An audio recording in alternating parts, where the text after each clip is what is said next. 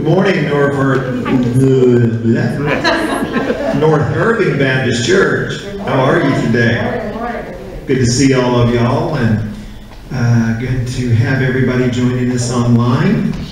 And we will continue to do this into the next weeks until we find something that's going on, and we've even made plans to continue to tape afterwards. So we don't know what the new world's going to bring, but we know God's going to be there. Amen. So we trust in that.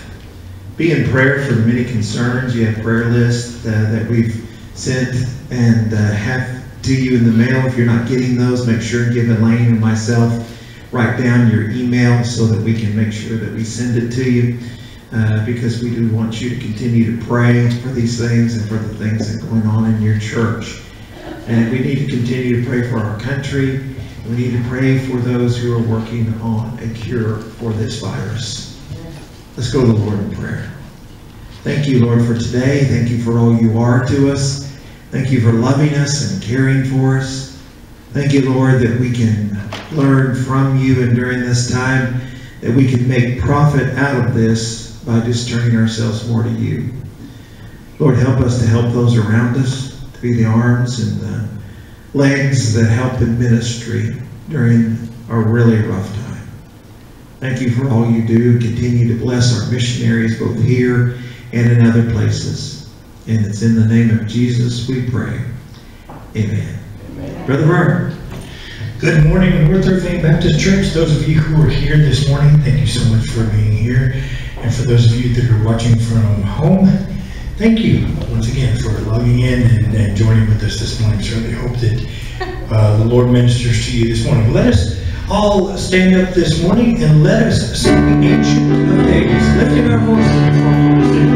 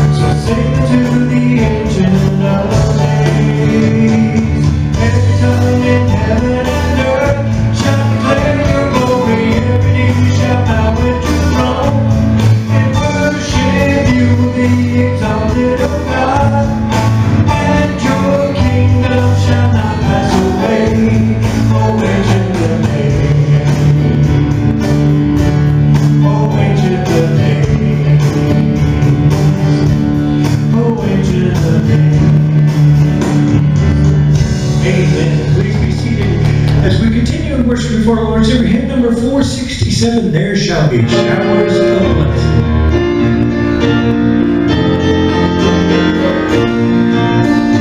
There shall be showers of blessing. This is the promise of love. There shall be seasons refreshing, sent from the Savior above. Showers of blessing, showers of blessing we need. Mercy drops down and so falling, but for the showers we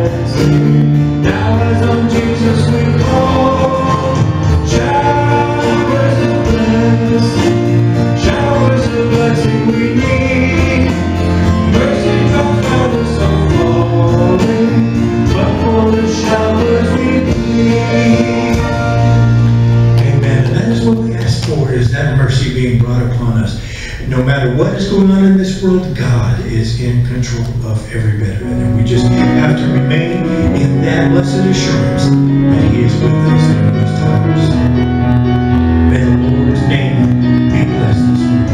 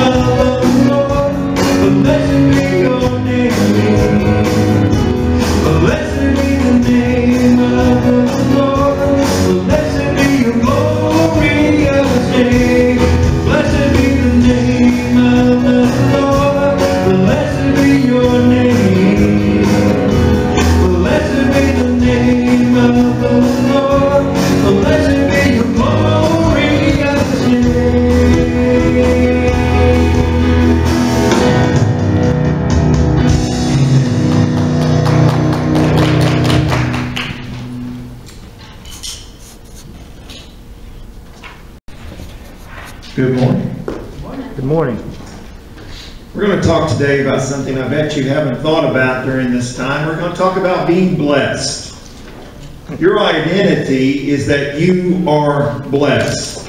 One of the most misused concepts in all of Scripture is that you are blessed. And I want you to know today that you are truly blessed as a person of God. Amen. So, as we think on this, I look at Ephesians 1 verse 3. Blessed is the God and Father of our Lord Jesus Christ, who has blessed us with every spiritual blessing in the heavens in Christ.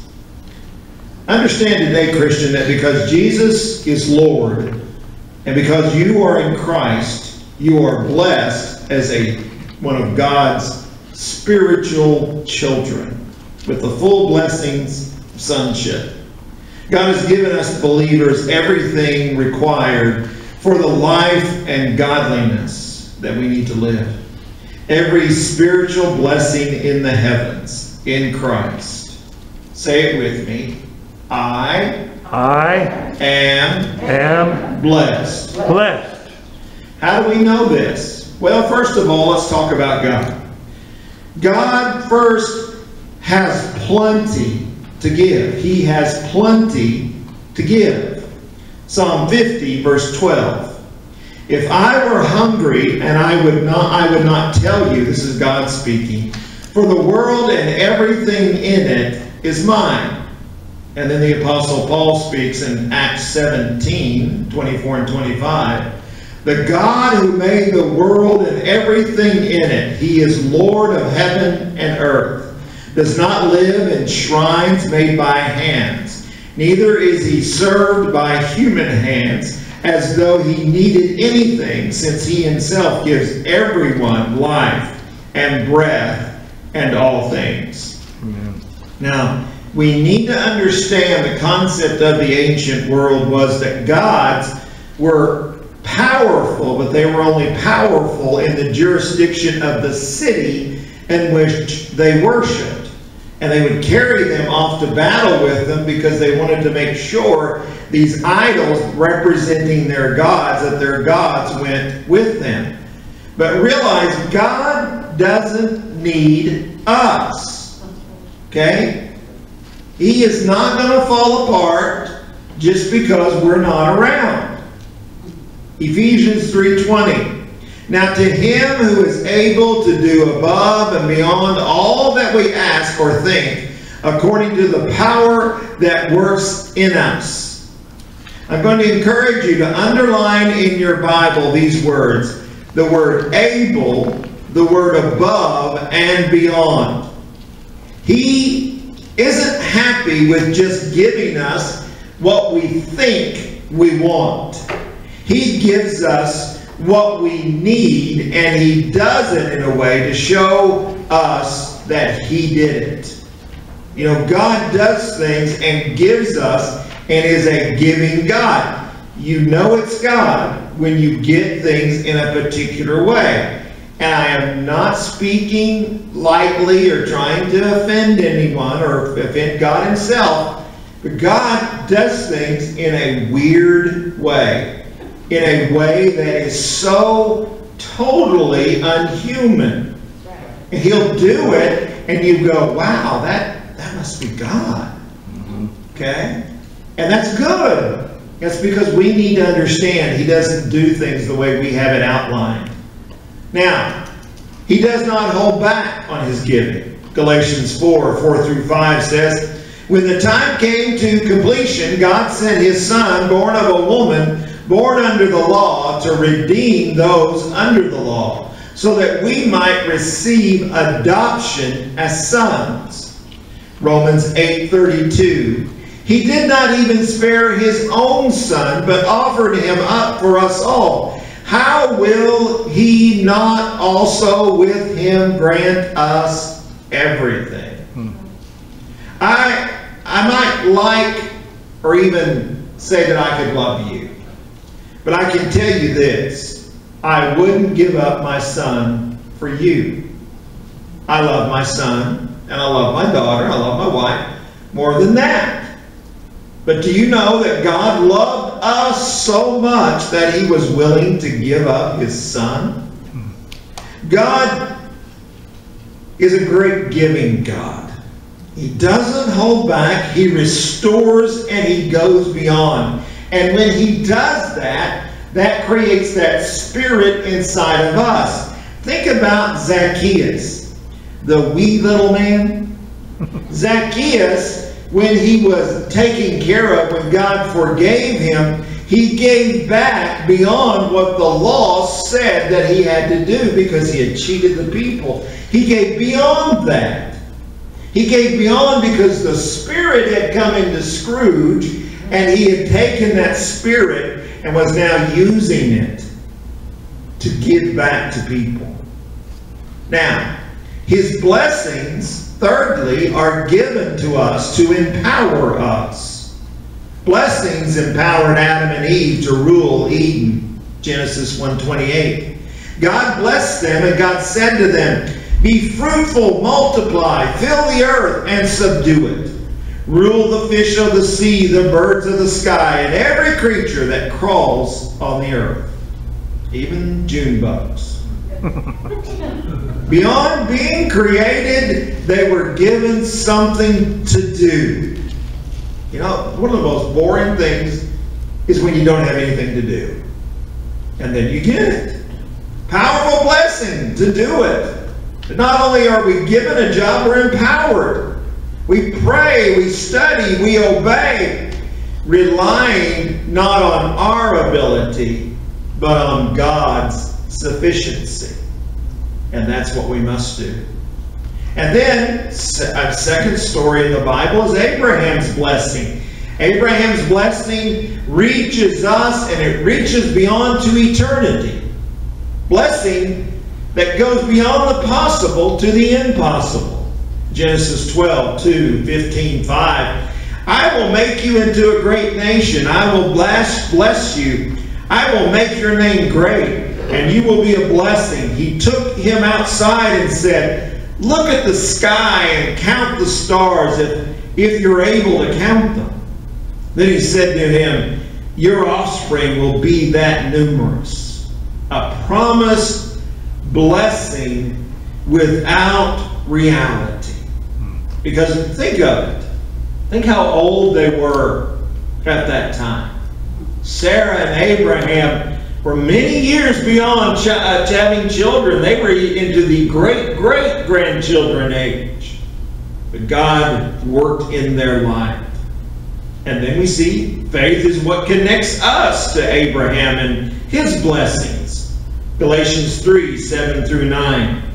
You know then that those who have faith, these are Abraham's sons. Those who have faith are blessed with Abraham. We are blessed with him because we, like Abraham, have faith. We have the faith like Abraham.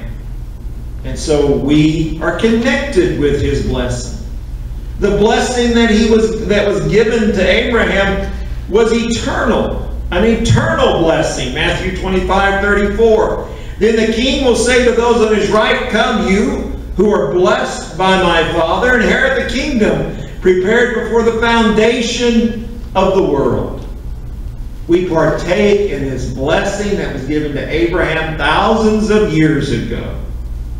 God's blessings empowered the Old Testament leaders to accomplish the task that God would give them. Psalms 90:17. Let the favor of the Lord our God be on us, establish for us the work of our hands. See, God was in all of that in the Old Testament. As I've said to you before, I'll say to you again, I've had people tell me, oh, the Old Testament doesn't mean anything. We don't need to study that. Well, if it doesn't mean anything, why is it in the Bible? That's like saying, well, American history up to 1860 didn't mean anything. Then we don't need to study any of that. Well, that's stupid. So I think we need to study it. We need to understand it, that God's power was with Moses when he and the people crossed the Red Sea, when they took the promised land, when they defeated enemy after enemy, when they built the temple, when they returned to the broken walls of Jerusalem. God was with them through all of that. God blessed his people and empowered his people.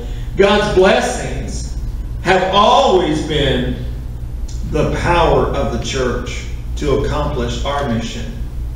We can't do what we need to do without God. 2 Peter 1:3. His divine power has given us everything required for life and godliness through the knowledge of him who called us by his own glory and his own goodness. If you want to underline a word, underline the word everything. His divine power has given us everything. Everything we need is given to us by God, and that means you don't need anything. You don't need to add anything. Christian Life doesn't have a sign on the side of it that says, well, just add water. We don't need to add anything. God is with us. We have everything we need. God's blessing is a source of contentment. Now, some of us haven't been very content during this time, and I'll say I haven't been. But God's blessing is a source of contentment for us if we'll just turn to Him and ask Him. Philippians 4, 6 through 7. Don't worry about anything. I definitely think you need to underline that. But in everything, through prayer and petition with thanksgiving, present your requests to God, and the peace of God, which surpasses all understanding, will guard your hearts and minds in Christ Jesus. Amen. Underlining the word everything, anything, prayer and petition with thanksgiving. How easy is it to be thankful at this time? It's not very easy. It isn't a sin to worry. It isn't a sin to have some anxiety or fear. It's a natural thing. You know, if you walk into a pen and there's a bull in that pen and you don't have some anxiety, well, you're not holy, you're stupid. Okay? Because you need to have some anxiety. You need to have some fear. It's natural to have that. It's wrong when we allow the fear and the anxiety, though, to become Lord of our lives, because that means we push God out of the way. And we should never do that. We have to give our anxieties, our fears, our tensions to God. And we will get a holy peace. There's no reason for that peace. It's peace that comes in the middle of chaos. It's peace that tells us Jesus is down the bottom of the boat, but He can still the sea. It's that kind of peace. Say this after me. God got this. God did. Philippians 4, 12 through 13. I know both how to make do with little, and I know how to make do with a lot.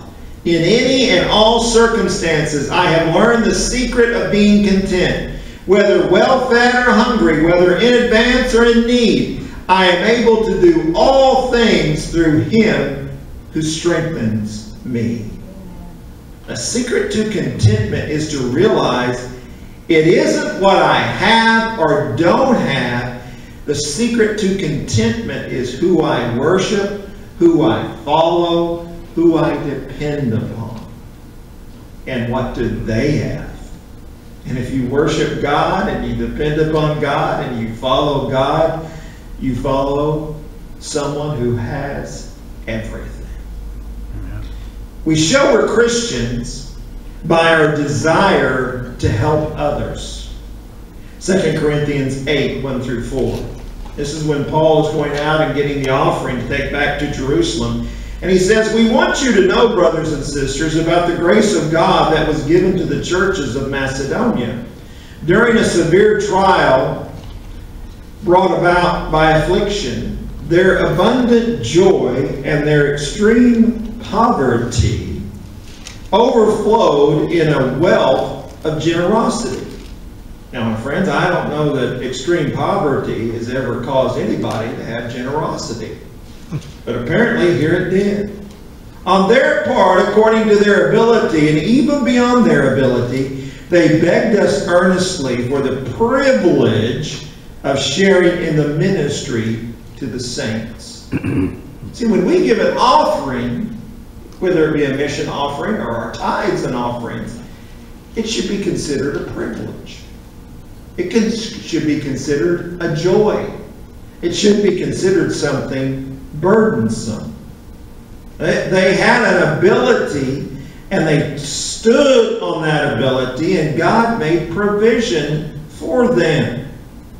God showed them that He was able to take care of them. All they had to do is want to give.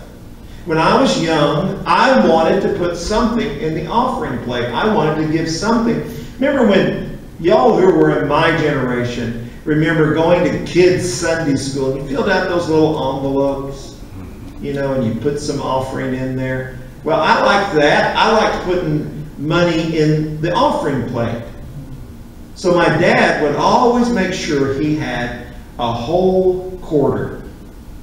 Now that doesn't sound like a whole lot. The boy sure made a lot of noise when I threw it in the offering plate. Okay.